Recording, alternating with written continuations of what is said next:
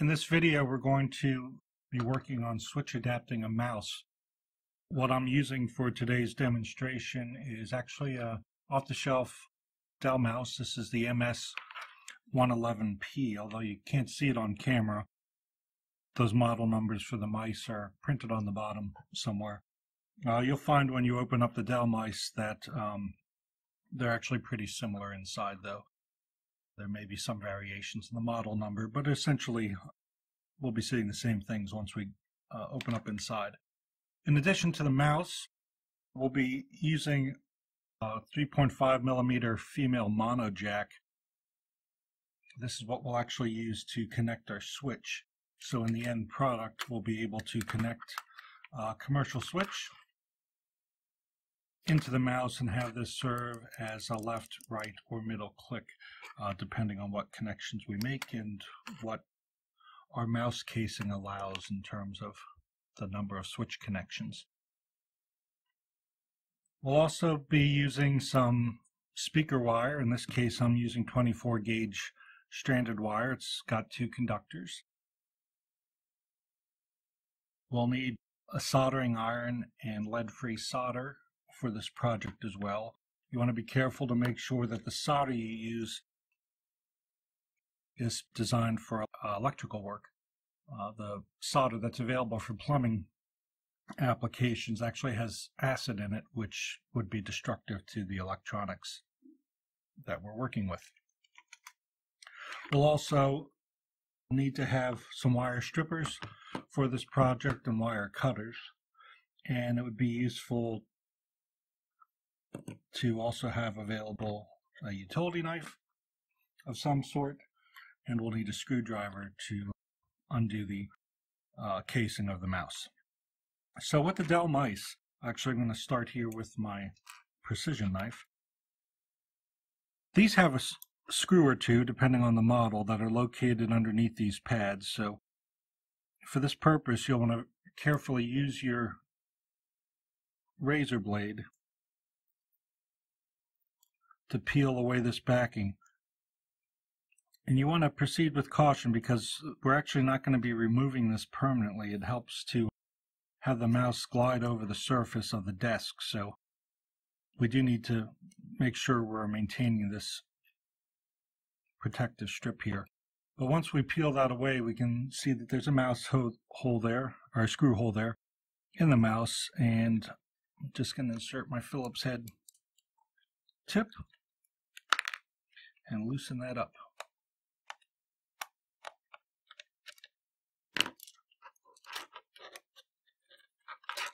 Now these 2 screws are tiny, so it's helpful to have a little box or bag handy on your workstation to retain that so it doesn't roll off while you're working. I'm going to put this aside in my trusty little box.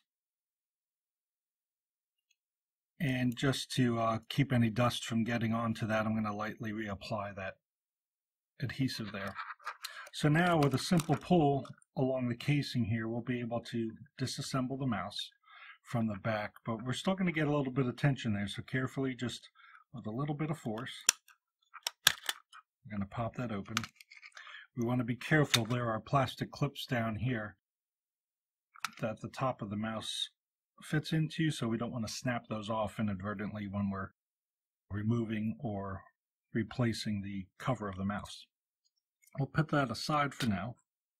So inside here, we're looking at the mechanics. The first thing I'm going to do is, since we don't need to have all this cable flopping around on us while we're doing this project, we're going to remove the power cord here. So that's a little white box that we're seeing on the right-hand side. You may need to get some pliers as well. If you've got large fingers like mine, it's a little hard to grip these small pieces. We'll just pry this out here. And then you'll find that the cable is just running along this track, so we can just pop that out. We'll be replacing this after all of our soldering is done, so again, we can just put this aside in our little parts box for the time being. Now on some models of mice, you'll also want to look here. There are occasionally screws holding down the board to the plastic housing. That's not the case with this one, so we can just lift it out. And we'll see this little bit of plastic here that works with the light for the optical mouse component.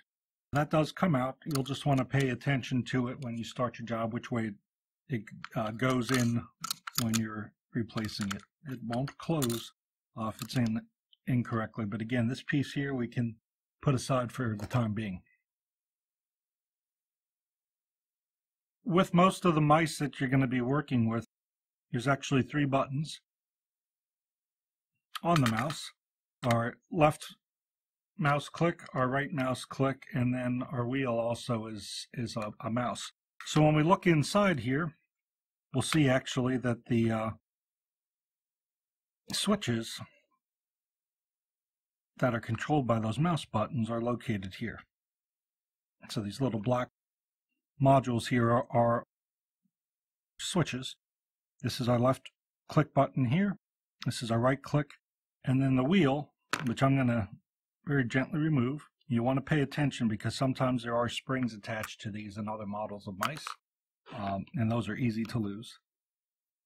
But that wheel will be removed, and that shows us the 3rd middle click switch there for this. So what we're going to do as part of our application for adapting this mouse is, on this particular model, we actually have enough space in here. You'll notice there's not a lot of components sticking up off the board. So this Dell mouse is particularly nice in allowing us to have connections to each of these 3 switches. For today's video, however, we're just going to focus on doing this for the left mouse button function. You'll notice that the white button here on top is actually the switch mechanism. So when you press a mouse button, there's a tiny piece of plastic that depresses that and activates the click. We're going to turn this over and take a look. What we're going to be connecting to is 2 of these pins here on the bottom of the switch.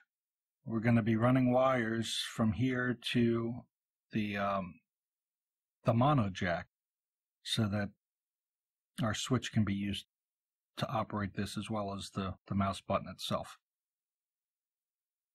So we're going to be looking at the pin that is closest to the top or closest to the white button, the opposite side of the switch, and the pin that's in the middle.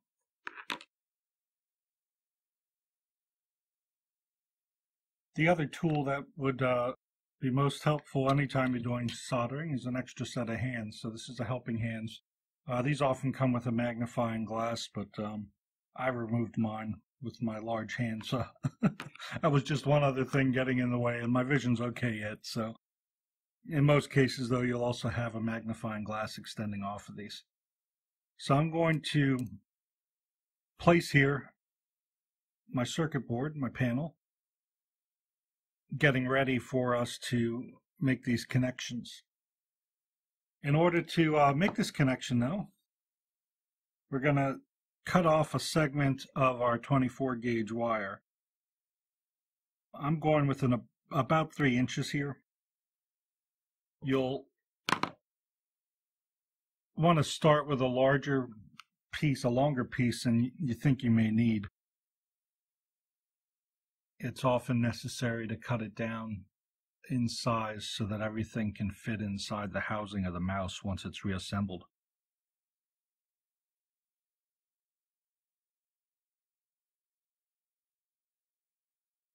Some of the mouse casings actually don't leave you a lot of space like this Dell one does. Sometimes shortening the wire is necessary to make sure you've got good closure on the casing. So I just use my knife there to just separate these a little bit so that I can pull them apart more easily. What we're going to do is strip each of these. Now, depending on your speaker wire, some of these will have different color interiors.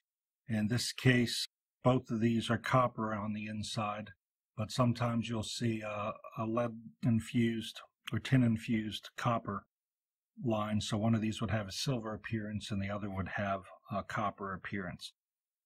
That's really helpful when you have wire like that, because it's easier to know which end's connecting to which end on the other side.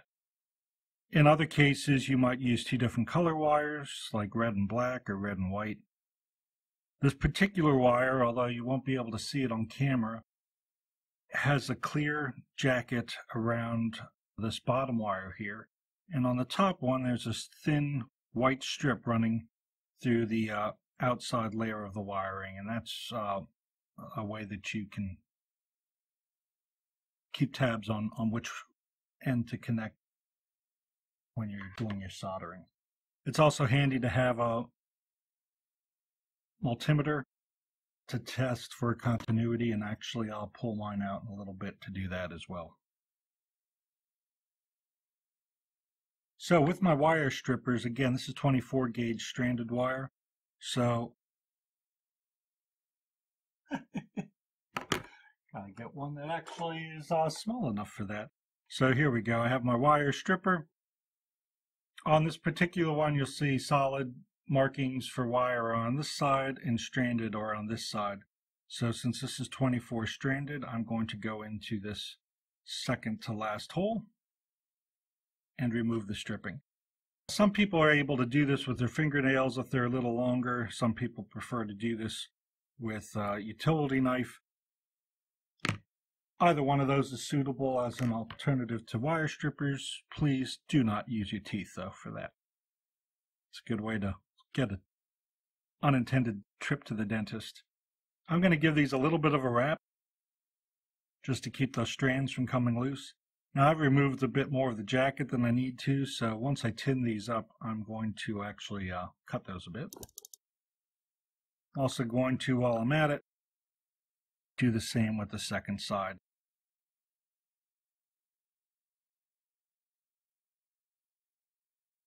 At least get those separated right now.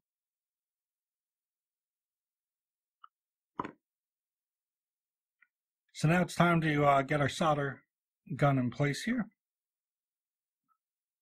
In order to help me along here, I'm going to bring my helping hands back in and just clamp this wire into the helping hands so that I can have that in front of me. I'm going to grab my electrical solder, and right now all I'm going to do is get some solder onto the copper wire itself. This will make it a lot faster and simpler when I make the connection to the circuit board in a bit. Anytime you're soldering, you want to make sure your iron's nice and hot. And then we're going to start by tinning the tip of the soldering iron. That smoke coming off is just the rosin core steaming away. You don't want to breathe that in, so just blow away that puff as it comes up towards you. You're going to hold the soldering iron underneath the wire to heat it, and then touch the solder to get our tip.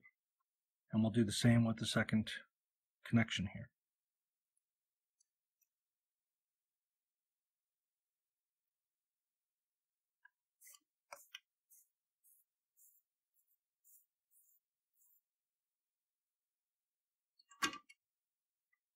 I've got here off to the side, off camera, my handy solder iron holder, so I can keep my soldering iron ready for use, and has a wet sponge here for me to clean the tip off. It's important to keep that tip clean and always to retin it when you're soldering. Otherwise the tip will oxidize, and you'll be replacing that with greater frequency than you really need to or want to. Alright, so now I've got both ends of the wire there tinned. You can see the solder on there. I'm going to use my wire cutters just to nip that a little closer, because that's certainly much more exposed wire than we need to have on our mouse.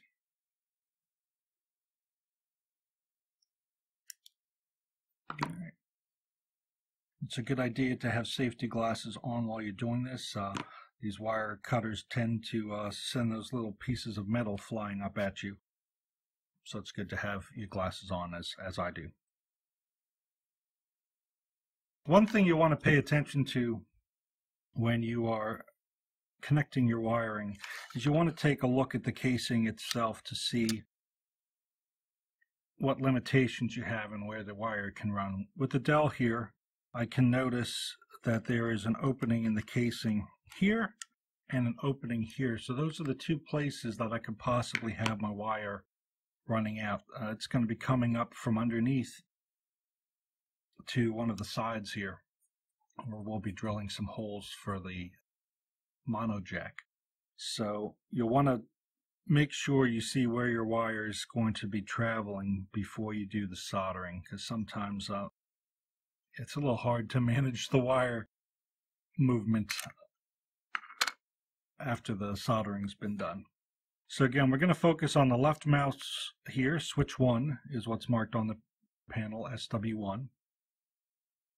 So when I flip it over here, it's going to be the one on my right side.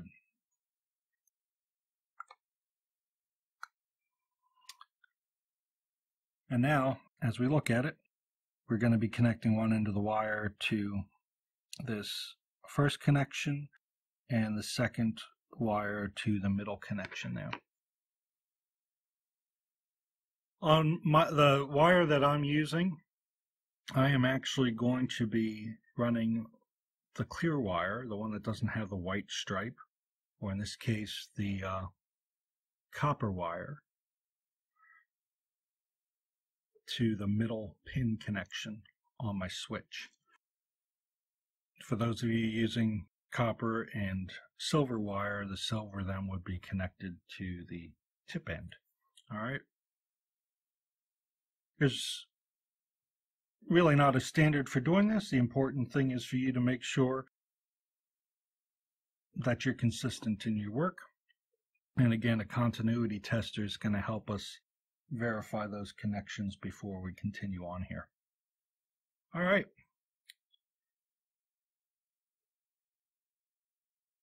So now I've got this set up so my jacket with the white lining is on the top there. And that that white one is going to be connecting to my tip. So let's actually do that one first. I already have solder on the wire, so that should be sufficient for me to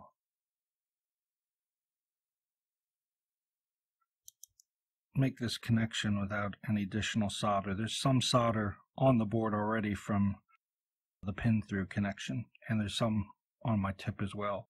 So I'm going to briefly hold this down to heat both of those connections, and we're solidly affixed there.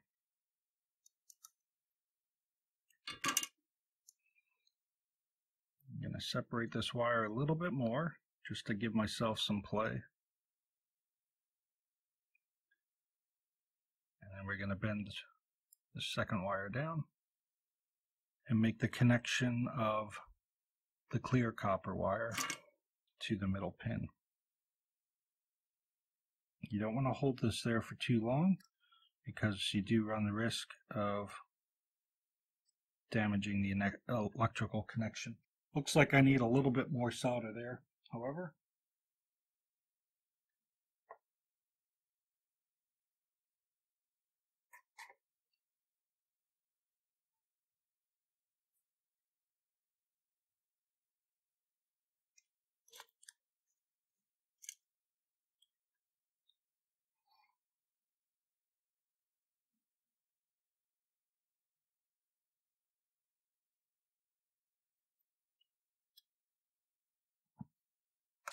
We are good to go.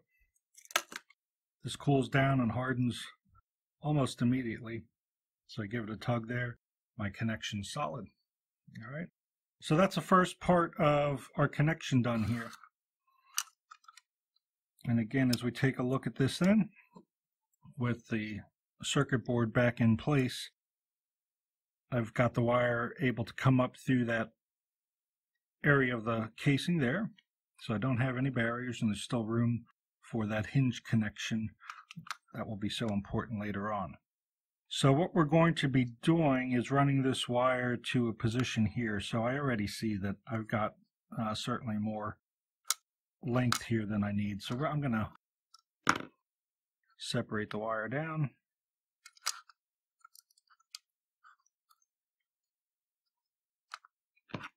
And cut this off to a shorter length. No sense having all that extra cable there if I don't need it. I'm going to take this out and strip the ends off of those two pieces of wire that I just shortened. So again, I'll set this into the channel for 24 gauge stranded wire.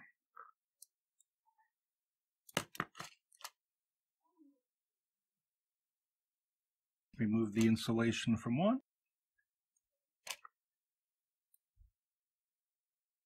Remove from the second.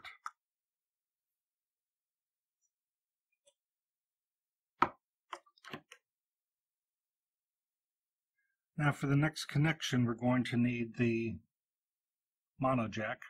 So I'm going to insert this into my helping hands here.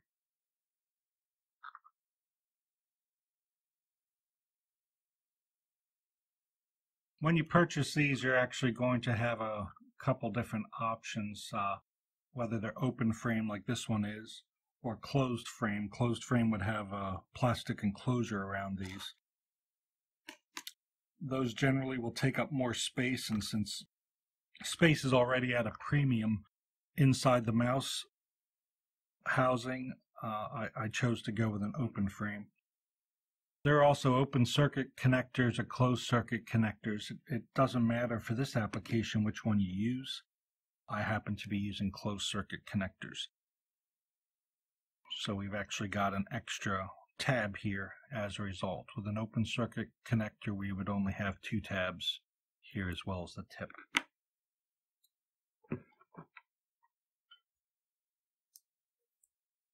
As we did before, we're going to prep these wires by applying a bit of solder to the ends. I'm going to give these a twist as well. Usually like to do that to keep those stray strands from popping up. Now you may be wondering why use the strands then, and why not just go with a solid wire? That's certainly an option. You'll find though that the stranded wire is more flexible, and when you need to make bends and twist the wiring around inside the mouse housing, it's going to be a little easier to work with than a solid core wire. But if that's your preference, or that's all you happen to have available, a solid wire would work just fine for this purpose as well. Clean off my tip there with the sponge. Apply some tin.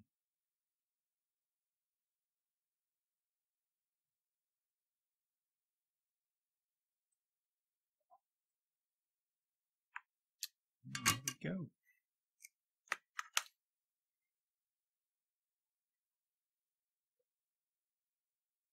So, as I'm wiring this, I chose to use the white stranded jacking wire to go to the lead terminal here. When I connect to the panel mount over here to the mono jack, I'm going to want to have that connecting to the tip connection. So, as we look at this, the tip is actually referring to the tip of the male end. So in a mono connection, we have the tip and the sleeve. You'll sometimes see these referred to as TS jacks, so that's referring to tip and sleeve. With a stereo connection, you would see a second black band separating this segment into 2, in which case you would have a tip, a ring, and a sleeve, or TRS. That would allow you to have one signal going to the right ear, one signal going to the left ear, and then one going to ground. With headset microphones, and certainly the headphones you would see with like your iPod, you'll actually see an additional ring, and those are referred to as tip ring sleeve connections, or TRRS. And that has a channel then for the microphone. Since the switches that we typically use in assistive technology are mono connections, I tended to go with mono components. As we look at this closed circuit one, this is what the tip will connect to.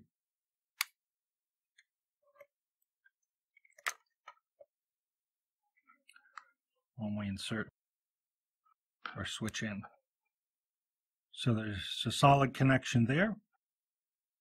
And then the other connectors that we have here will either go to the ground or to the tip. So this is where your multimeter can really come in hand to let you know what you're working with. So I have my multimeter here. On many of these, one of the settings you'll find has symbols like that. That's your continuity checker. So I'm going to turn my dial onto that. And this will basically just emit a sound when continuity is detected between two locations.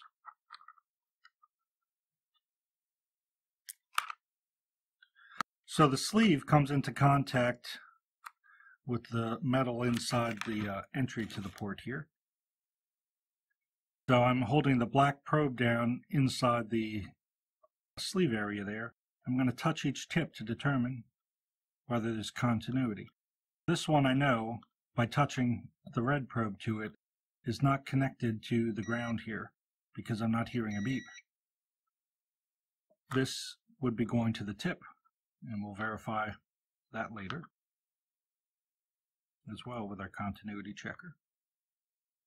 I'm going to tap here to the right side.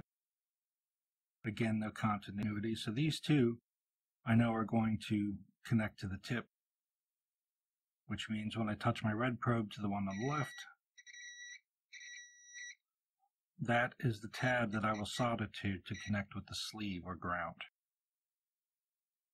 To verify that the other two are for my tip connection, I'm going to hold one probe to that tip connection and then test for continuity on the remaining tabs. So that goes to tip and that one goes to tip. So the first connection that I'm going to make is to go to my sleeve. So it's going to be this tab here that I'll solder to. I'm going to put that on the top.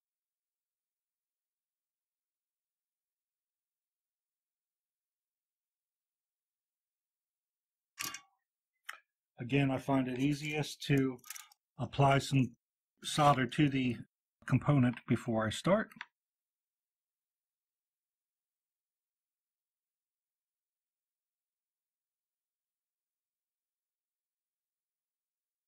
I'm going to hold my soldering iron underneath to heat up the tab and apply a bead of solder. I'm going to be generous here onto that.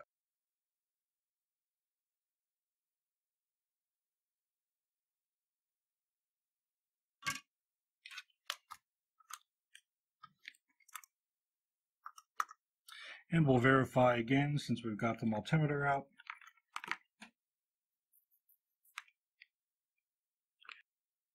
Right now we're doing the connection to ground with this one that we soldered, so we need to connect to the ground, which is the middle tab here in our mouse. This wire, we want to make sure we're connecting the proper end. So I'll hold my probe there.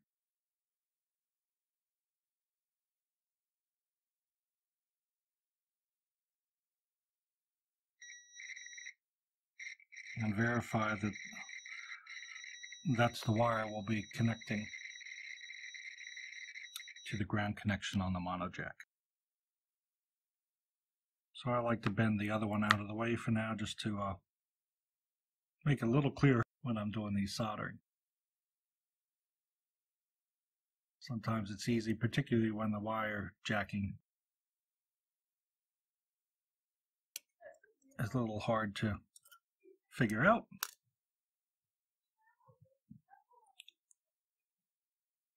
Now I'm going to hold my tinned wire on top of that solder I just put on the ground lead.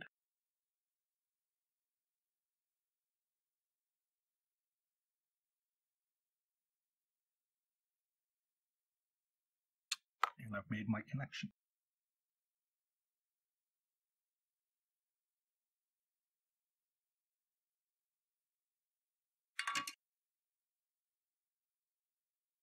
Now all that's remaining is to make the second connection wire to the tip. From our continuity test, we know that either one of these will work. I like to go to the one that's the farthest distance away.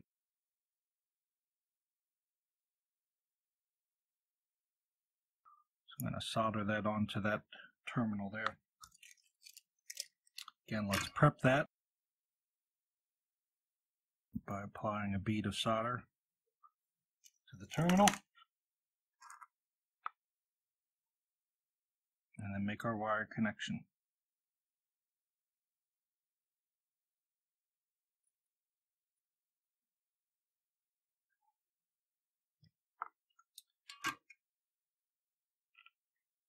Since I'm done soldering now, I'm going to go ahead and just unplug my soldering iron, since we're done with that for the day.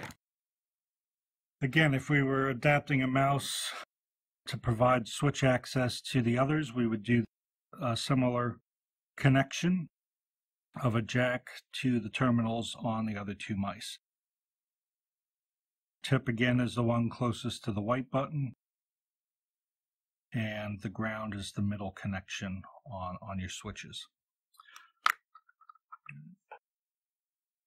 This Dell mouse actually is a very good candidate for making all three of those switches adaptable. There's a lot of room inside the housing, so this is a particularly nice mouse to provide switch access to all three functions. Now that I have that in place and soldered, I'm going to put it back in the bottom here and start taking a look at where my wire needs to travel.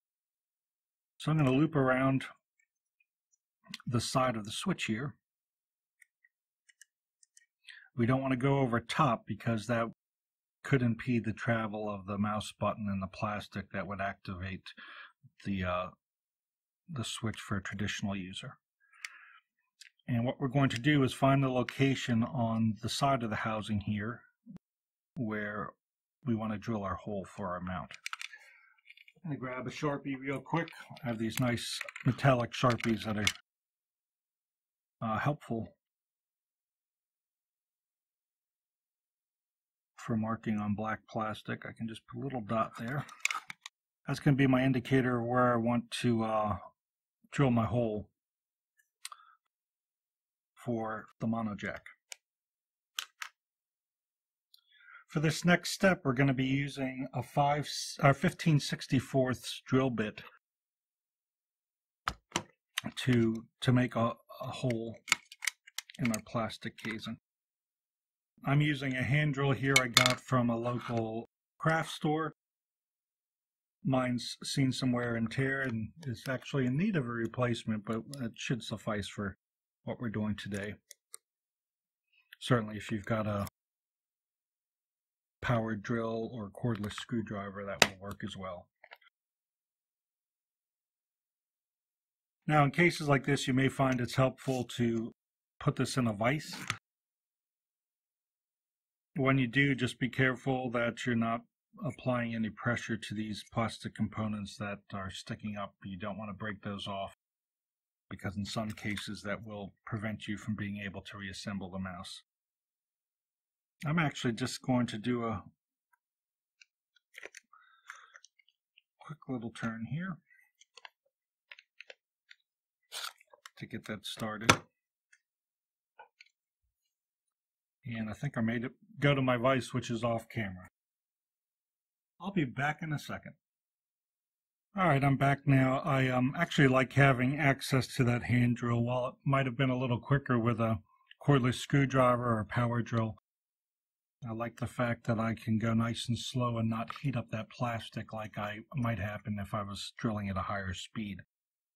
So at this point we're ready to reassemble the mouse so we can use it again. So you remember I placed aside before that clear plastic panel for the optical mouse to register. So we're going to put that back in place. I'm also going to connect the mouse wheel back in, so this just inserts into a little slot here on the side.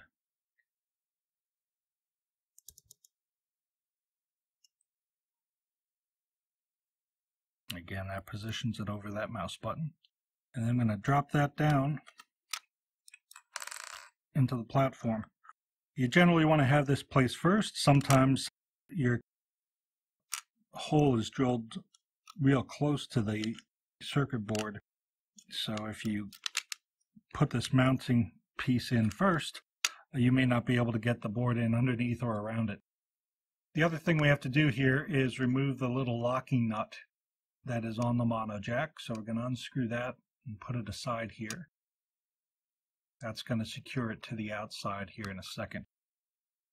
So go ahead and insert our threads through the hole we just made. If you've got large fingers like me, it might be helpful to have needle nose to help you get a grip there. All right, and now we're going to replace that locking ring on the outside. I'll get it started here with my fingers. You'll want to tighten this up with a pair of needle nose pliers so that this doesn't move. You certainly don't want this coming loose and having to open up the mouse again just to resecure this and retrieve a part that may have popped in. Don't have to over crank it, but we certainly want it snug. All right, so now we've got all of our components back in place. We can help to route the wire here around. I'll use the tip of my needle nose again just to help form that wire so it's as snug as I can get it to the circuit board.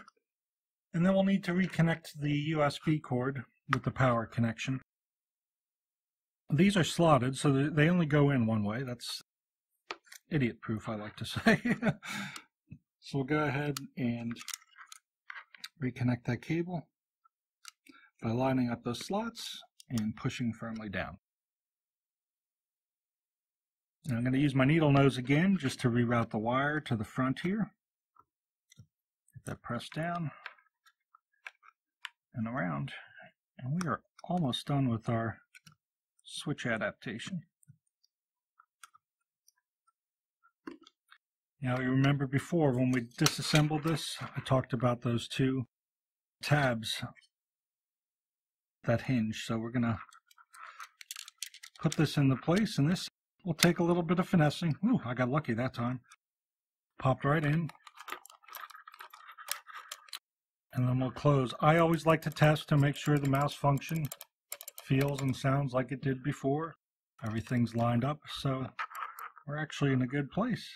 Everything's lined up. Those hinges are both tied in beautifully. So now we're just left to replacing that screw underneath our pad. Just going to gently lift that up again.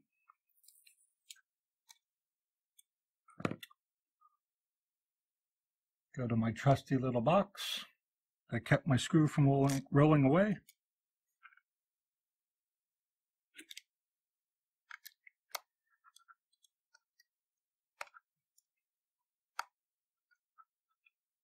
We'll tighten that down.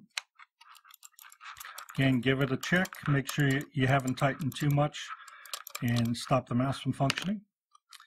And then we're going to apply some pressure to reseat that padding there. Make that for a nice gliding motion. All right, so at this point we are finished with our switch adapted mouse. Our users will be able to connect their mono switch, and this will perform the same function as a left click on our mouse.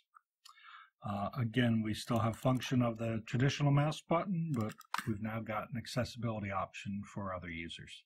Thanks for your time today.